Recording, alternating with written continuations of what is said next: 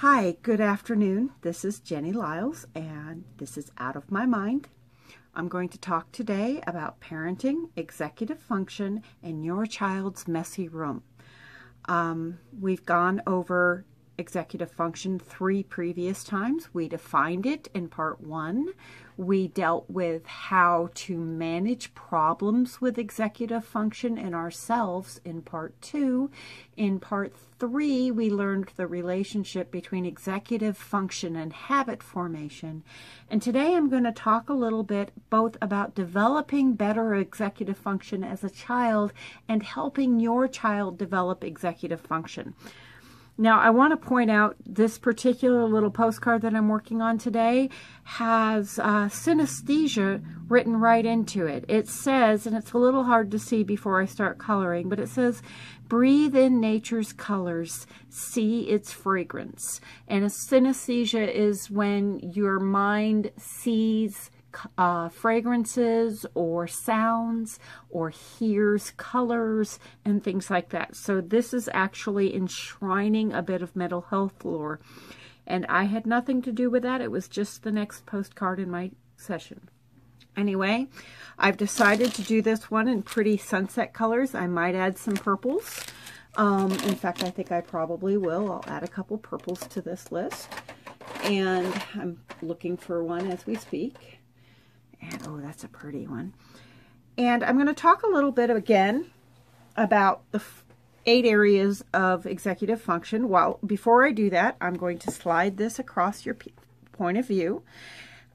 Here is my notes for today. Feel free to pause and capture all this stuff, or not, as it suits you. The 8 sections, again, are working memory. They are flexible thinking, impulse control, self-monitoring and social cues, emotional control, task initiation and self-motivation, organization, planning, prioritization, and time management. Now, as you think through some of those, you'll probably figure out a lot of different ways some of these things are going to apply to a child cleaning a room. Let's suppose that you have an 8-year-old child that has had some difficulties in his or her life. And I'll just use "their" from now on for simplicity, because "they" is a perfectly good first-person pronoun. It comes from the Old French, and we're going to go ahead and go with it. Your child's room is a mess. Let's talk first about what our first instinct is to do. Our first instinct is to yell, to punish, to ignore it because it's more than we want to handle, to be inconsistent. Some days we might really try hard. Other days we may just say, nope, we're not going to worry about this, right? Grounding. Telling the child, you're going to get this clean all at once. This is an 8-year-old child. By definition, an 8-year-old child does not have fully developed executive function.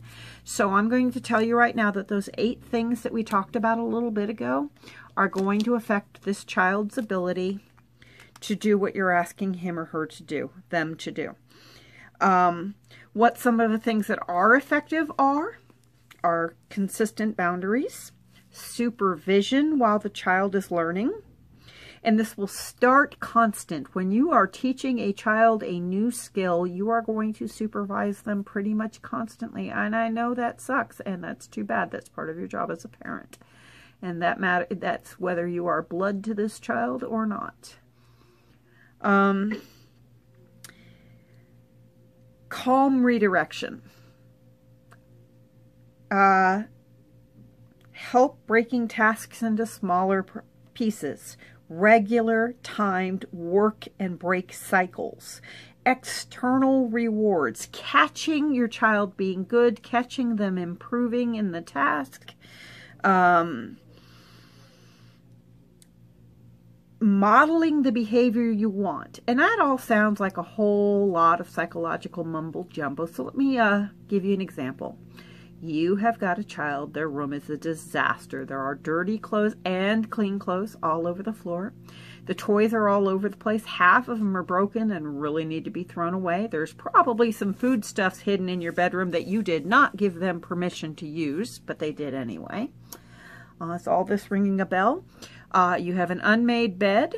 You have paper trash all over, maybe some old homework assignments, maybe some coloring pages. You probably have a crushed crayon or two in there. You have a trash can in there, but it's empty. You have a hamper in there, but it's empty. And you're done. Well, this is what you need to do. On a day that you have off and your child does not have school, it is going to be cleaning day. And you are going to prepare for this in a couple of different ways. You are going to, first of all, make sure that you have something portable that you can keep yourself busy with. That could be a tablet, that could be a phone, that could be a book you're reading, that could be a piece of crafting that can go with you, like knitting or crochet. That could be you sitting there with a clipboard and some magic markers and a card like this one coloring. Okay? Now you're going to walk up to your child. And you're not going to ground them. You're not going to yell at them. You're going to say, guess what? We're going to get your room clean today. And this is how we're going to do it. We're going to start here in about a half hour. Come on, come with me. And you sound inviting. You sound like this is going to be something interesting. And if not fun, at least not horrible. Okay? So you want to sound inviting. And you say, I'm going to go in your room with you. And I'm going to plant myself on your bed for right now. I'll move if you need me to, but for right now, I'm going to be on your bed. And guys, if your child's bed is a hot, hot mess, you might want a towel. And I'm going to sit here and I'm going to help you clean, but I'm going to help you clean by directing you to do it rather than doing the work myself. But I'm going to be here if you get stuck, and we're going to see. And you walk in there, and if you've got a camera or a phone, that's great. You walk in there, and the first thing you do is, first of all, we're going to see where we start. Let's go ahead and take a couple pictures of how bad the room is right now. And your child may complain, and you say, you know, it's okay. Nobody's getting in trouble. I'm just going to show you how much you've done when we've finished all this. Okay? And remember, stay calm, stay relaxed, stay easygoing. This is an education session, not a discipline session. The consequence for having a messy room should be as simple as you have to clean it. And that doesn't mean you have to clean it while being yelled at. It doesn't mean you have to clean it or all these other things happen. You just have to clean it. So for a child under 10 or 12, you can usually get this to happen with just a little bit of convincing. Sometimes you might have to bribe a little, especially as they get older, and some kids are going to be much more stubborn. You may have to do some prep work with those kids. We'll talk about that another day. So you've got this child in the room with you. You've taken a picture of the mess. You've settled down onto their bed, and you've got a book or you've got something that you're fiddling with. And you look at them and say, okay, I've looked around the room. Do you want to start with your dirty laundry, or would you rather start with your paper trash? Let your child have a decision, but limit the decision to one or two things that you've decided on. And the reason for that is because you don't want to overwhelm your child, not because you want to take choice away from your child. So if your child says, well, I don't want to start with either of those, I want to start with my books, you just look at them and say, okay, because this isn't about obedience. This is about helping your child have the skills to organize their time, to control their impulses, to do the things they need to do to be able to make their room a livable place, okay?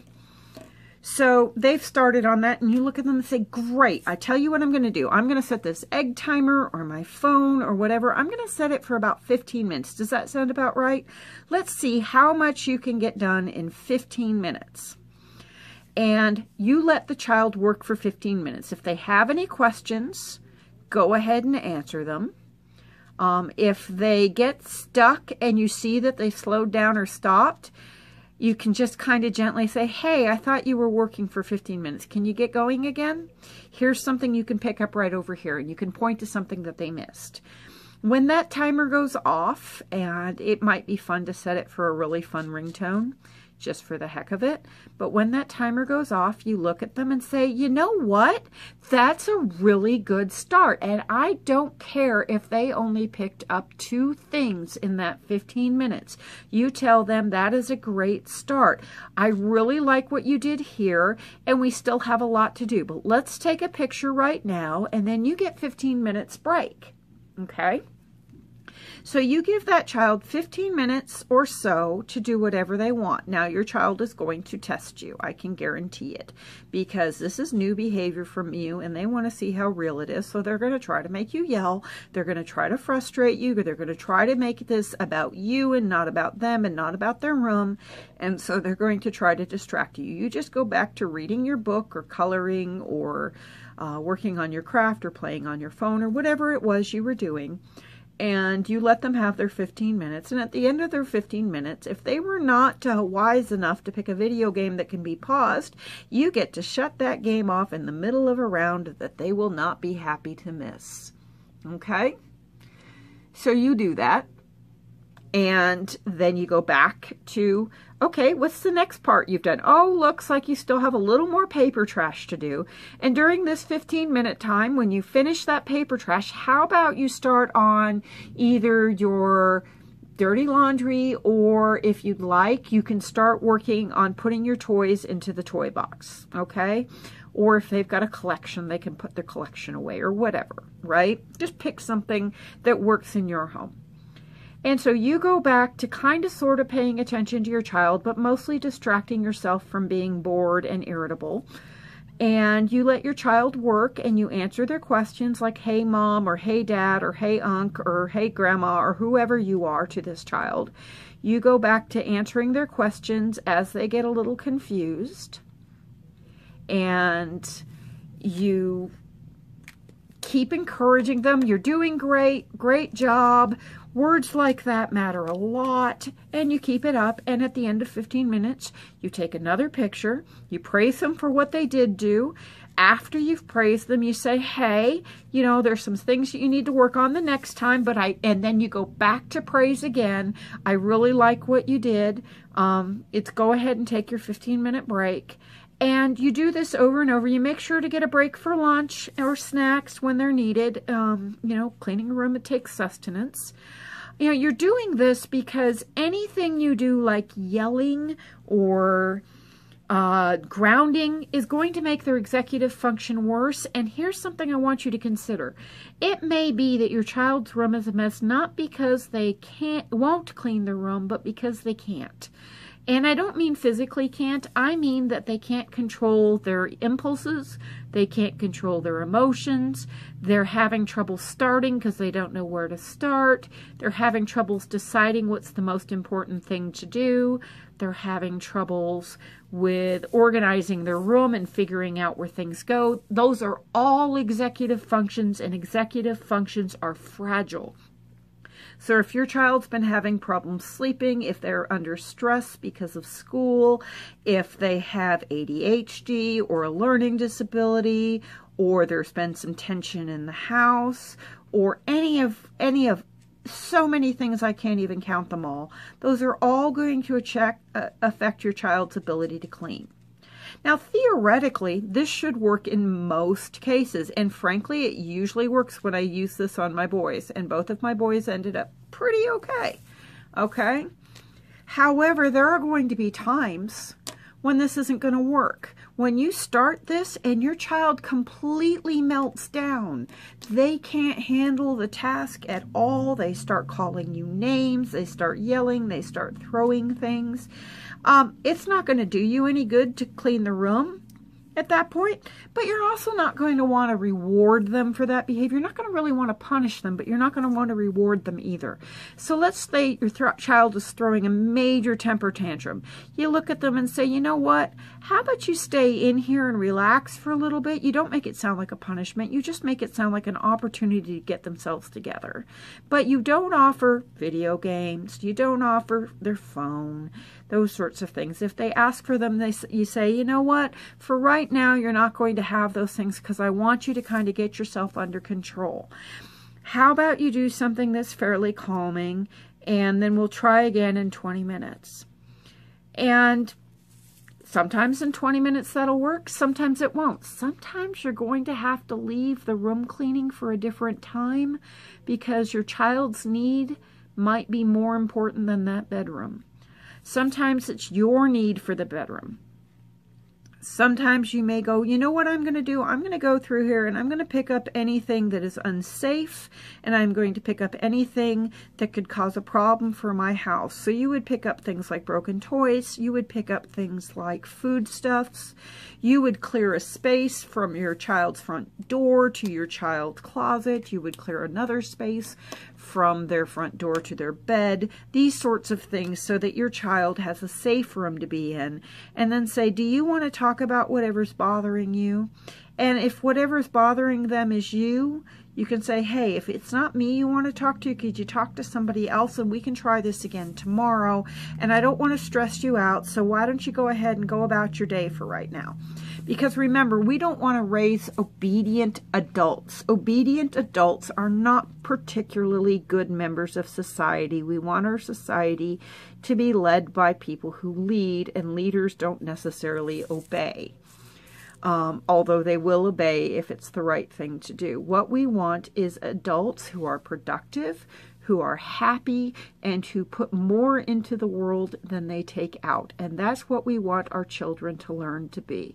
So I want you to remember that their executive function, their working memory, their flexible thinking, their impulse control, their ability to self-monitor and identify social cues, their emotional control, their ability to start a task and motivate themselves, their ability to organize a space, and an ability to organize their time is always going to be dependent on all the different things that can affect executive function, the least of which can be a poor night's sleep, or having a cold or an asthma attack, all the way to ADHD, experiencing a trauma, perhaps one you don't know about, perhaps one you do.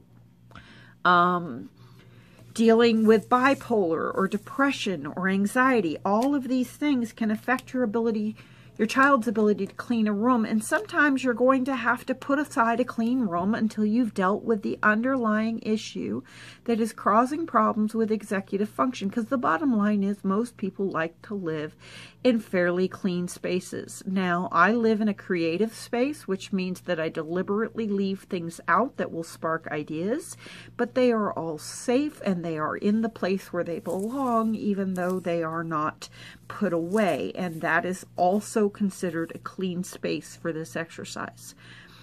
So as a parent, again, your goal is not to have so much an obedient child, or to have a child that is a credit to you, or a child that listens to everything you say, or is always happy with you. You want a child who is going to be an adult who is happy, functional, and compassionate, who puts more into the world than they take out.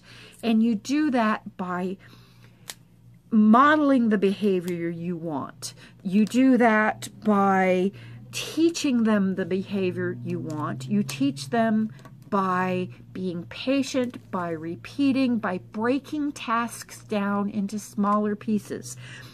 This is pretty much it for just a messy room, but I want you to think how this might work with not so much a messy room as a homework assignment that takes several days. How would you break that down?